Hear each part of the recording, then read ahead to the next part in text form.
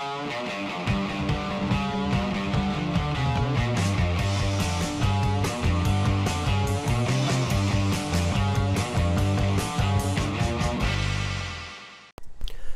video we start with a hydration chart. Am I hydrated? Aim for clear urine at least 10 times a day. Eat a diet rich in fresh fruits and vegetables. Drink a quart of water before meals. Thank you. So I'm going to ask, do you want to do your top 10 weight loss tips? What are my qualifications? I'm 37 years old. Fucking lean as fuck. And I don't take drugs. I don't calorie restrict. That's my qualifications, right? There's people out there giving weight loss advice and they're not even lean. Unless a person's lost half their fucking body weight and kept it off, or they're lean as, they're over age 35, then... But then again, you got some people on drugs, man. So it gives a false... Here's a good little thing. This is mentamine. Well, it's not a good thing, but this is a good example. This is like phentamine. It's a very popular weight loss drug. It's basically speed. It's basically amphetamines. I don't recommend using these things. I've got these as a bit of a video review for later on. I'm not sure what I'm going to do with them. They've been sitting in my drawer for a while. These are so popular in the fitness industry. People just pop this stuff and they're like, I don't have to eat, man. I'm getting lean. But it's not sustainable. I don't recommend it. If you want to get, this is 100% natural fucking lean body fat. Leanness. You know what I mean? I get to eat all I want. First tip would be, don't do stimulants. Stimulants fuck up your thyroid long term, thrash metabolism, and you sort of train your body to run on stimulants and adrenaline, and your adrenal glands just get nice and juicy and plump, and just shrivel down to become these little dried out raisins, and you eventually just burn out. I've seen so many high level cyclists become overweight, or some even obese. I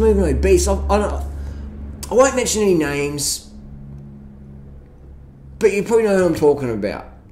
Very many high-profile cyclists just blow the fuck out. And you're like, how the fuck did that happen? I'll tell you how it happened. Stimulant abuse. Just popping pills, calorie restricting. You fuck your metabolism. So don't use drugs. Don't even use coffee. Get rid of caffeine out of your diet. Do a 5-year caffeine-free fast. And that'll change your fucking life. You're like, well, I couldn't fucking live with that. Do what you want to do. I'm telling you, drugs won't work long term. They work short term, but you'll fuck up your metabolism. You're going to have to pay it back at some point. It's like living with a credit card. Second tip would be high carb diet. If you look at all the leanest cultures on the planet, they all eat a high carb diet. Kenya, Uganda, Rwanda, China, Thailand, Indonesia, Somalia, Ethiopia, whatever. They're not starving. I'm not talking about the people in the famine camps. I'm talking about people who've got enough money to afford the rice and fruits and veggies and beans, whatever. The corn, the potato, alright? They're lean as fuck. There's a big fad in the moment. Eat bacon and eggs to get lean. Last time I fucking checked, Dr. Atkins wasn't fucking lean. He was obese. And he had heart disease on his autopsy reports. Doesn't make him a bad person, but if you want to get obese with heart disease, eat a fucking high-fat diet. Otherwise, carb the fuck up. Another tip would be, eat a low-fat diet. The opposite of high carb is low-fat. That's what we want to do. The fat you eat is the fat you wear. I'm surprised. You get people walking in the bike shop, they pick up a SRAM Red Crank, they pick up a Dura-Ace and all that. And go, oh, the SRAM's a little bit lighter. And they pick up the fucking Campy Record Crank and they're like, oh, it's pretty good. I've got to get carbon on my bike. And then they'll get like an XX. I've got to get the mountain bike. XX is pretty light. And then they go out to fucking lunch after they've spent a few $1,000 at the bike shop, have a fucking bacon sandwich, a thick shake, and eat 100 grams of fat. The fat you fucking eat is the fat you fucking wear. So you're getting all this fat in their lunch, put it in their fucking body. You might as well just like slice your hips open and store it on there. Put a little insertion in your gut and just put it on your gut. The fat you eat is the fat you wear. Why are you worrying about fucking carbon versus alloy cranks when you're eating high-fat diet? Every gram of fat you eat is stored as fat. Simple as that. If you want to lose fat, don't fucking eat fat. Or you'll get all your essential fatty acids from fresh fruits and vegetables. Simple as that. So eat a lot of fresh fruits and veggies, you get all the essential fatty acids you need. Body needs fuck all fat. Alright? Needs fuck all fat. All the fats in your cells and stuff, your body can make that from carbohydrate. And you're always going to get fat. If you eat a diet rich in fruits and veggies, always have fruits on hand and vegetables. You get all your raw, essential omega-3 fatty acids, etc. Fruits and vegetables. Done. Next tip would be eat a fruit, pasta, rice diet as your staple. For me, I'm a big fan of the fruits. I've always got fruits on hand. Boxes of bananas when possible. Nice and spotty. That's what a ripe banana looks like. Nice and spotty, alright? That's a fucking ripe banana. If you eat it when it's yellow, it's like eating a brick, man. It's too starchy. This is ripe and sweet, maximum nutrition. Organic's the way to go. Don't fucking panic, go organic. If you can get it, do it the best you can. If you can't get fruit, or you don't like fruit, or you're on a backup plan, pasta, rice, corn, potato, anything that's really low fat, really high sugar, high carbohydrate, it's good for you. And if it's in a whole food form, the whole thing, that's fucking best. So carb the fuck up, load up. Eat like a fucking Kenyan. Or eat like a Duran Rider Aryan if you want to get lean. Alright? As simple as that, man. Simple. I'll put some more text down below. You can check it out. Drink water. Stay hydrated. Here's a hydration chart. You always want to have clear urination. At least 10 times a day and a few times a night. At night time, I have a pee bottle, an old juice bottle. Trying to fill it up at night time. Tip it in the garden in the morning. Helps the plants grow. Puts the nitrogen back in the soil. You want to be hydrated. A healthy metabolism is a lean body. Naturally. We're talking natural. When you're on human growth hormone and all this other shit, you're getting false results and it can be confusing for people. I'm talking, this is all 100% natural gains we're getting here. Lean gains. No clenbuterol, no trenbolone, no phenamine, etc. Lean gains. So be hydrated for a healthy metabolism so your kidneys can work. Your kidneys produce EPO and then your bone marrow produces more red blood cells. So the healthier your kidneys are, the more you can absorb the training and respond to the training and produce more natural EPO levels, more red blood cells. That's what we want. That's the most important thing for a cyclist is red blood cell count. Most important thing, 100%. Well, another tip would be go to bed early. Go to bed early. That's when you get your human growth hormone release. That's when your metabolism recovers. You absorb the training. You absorb the training you've done. Going to bed early is like the biggest tip. 9 p.m. Just lights off, everything off, no lights, put a little mask on, sit back. You can listen to some audiobooks, whatever, but just no lights on. So once you've got the lights on, all your melatonin and serotonin things are all getting tweaked out. That's another benefit of the high carb diet is it produces more serotonin so you get to sleep better, deeper, longer, stronger, high carb, early nights. Next tip would be train with a power meter.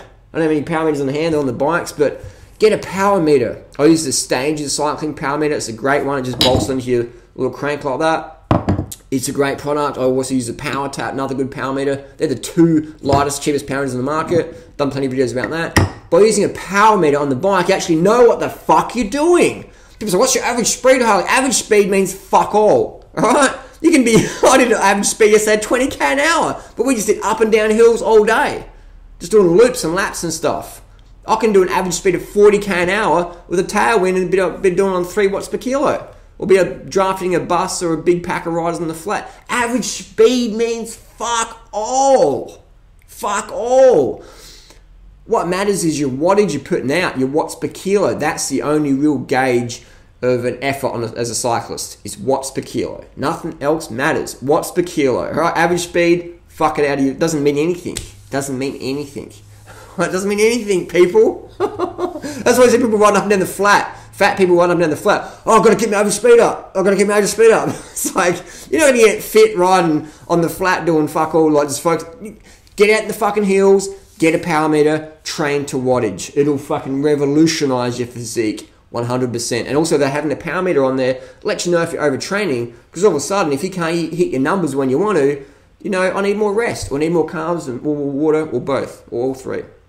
Get a fucking power meter. My girlfriend's got a power meter. She's only done 2 bunch rides in her entire life. She's never raced. She's got a fucking power meter. I bet you've done more bunch rides than her, and I bet you probably even raced. But you don't have a power meter?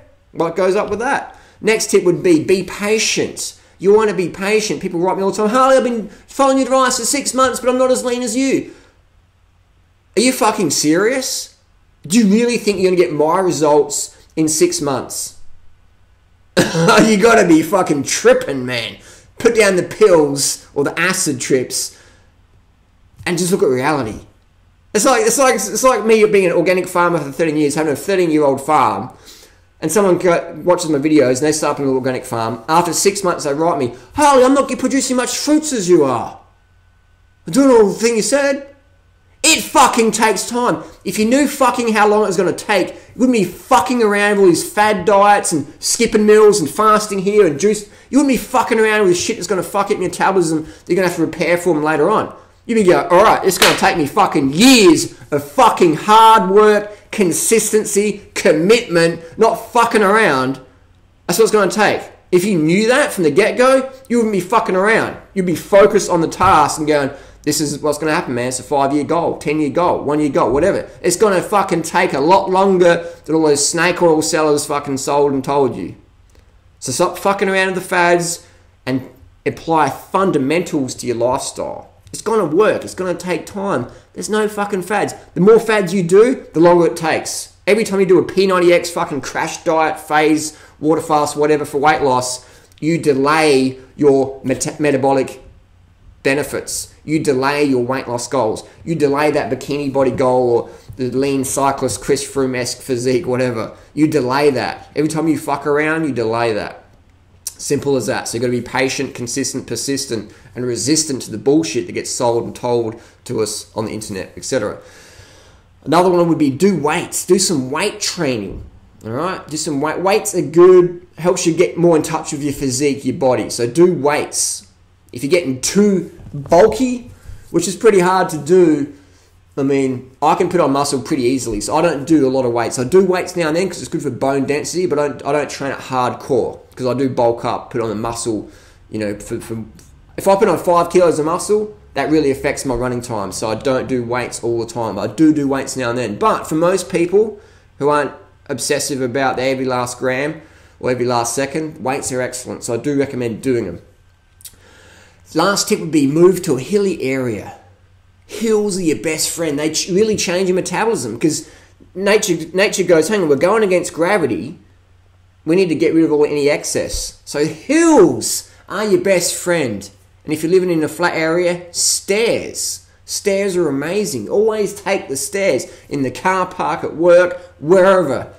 At the subway, take the fucking stairs. Going against gravity, it shifts things. It shifts things.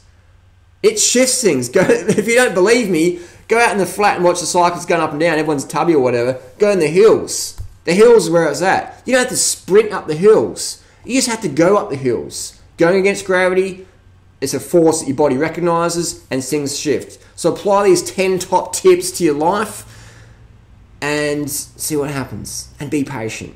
And what do you think? Post your comments and questions down below. Calm the fuck up. Train smarter versus harder. Realize. See you soon.